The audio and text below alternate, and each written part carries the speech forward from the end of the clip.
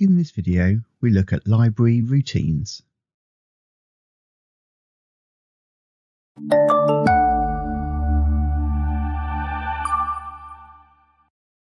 Routines are ready compiled and tested programs that can be run when needed. They are typically grouped together into software libraries.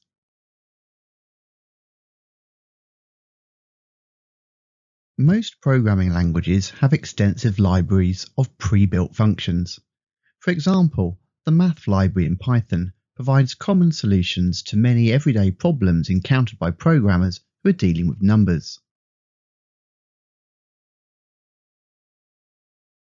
Someone programming in the Windows operating system can make use of dynamic linked libraries or DLLs. These libraries contain subroutines written to carry out a common task on the Windows operating system. For example, save as, where the user needs to save their work as a file. All the programmer needs to do is call the appropriate DLL routine with the correct parameters, and the save as dialog box will appear.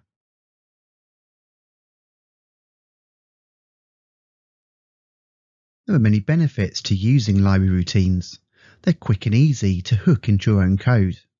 They're pre-tested, so you can be relatively sure they're going to be already free from errors. And they're pre-compiled, so they're typically optimized to run quickly. However, adding additional functionality or making specific tweaks to a library routine can be difficult, if not impossible. Sometimes you are black boxed from the actual implementation, so you have to trust that developers know what they're doing and will continue to maintain the library.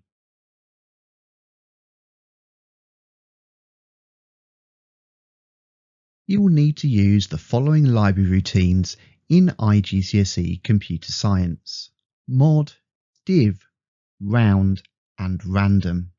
And we've looked at some of these already in previous videos.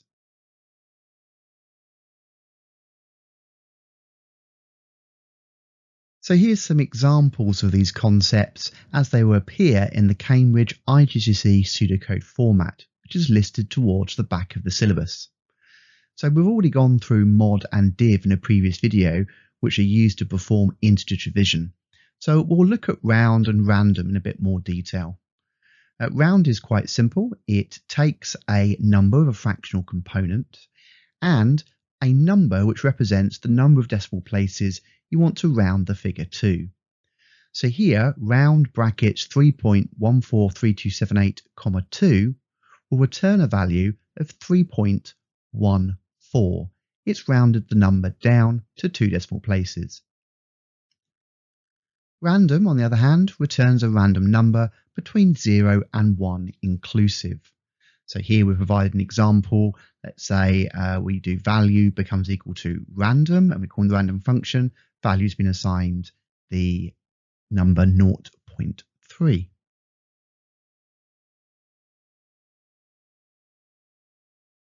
Now obviously these commands all differ slightly depending on the language that you might actually be learning to program in. So here we've got Python, Visual Basic and Java, 3 popular languages.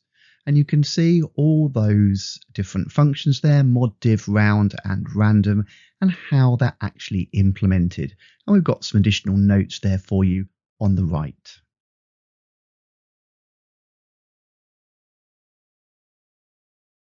That's everything you need to know for the exam. Pause the video and take some notes.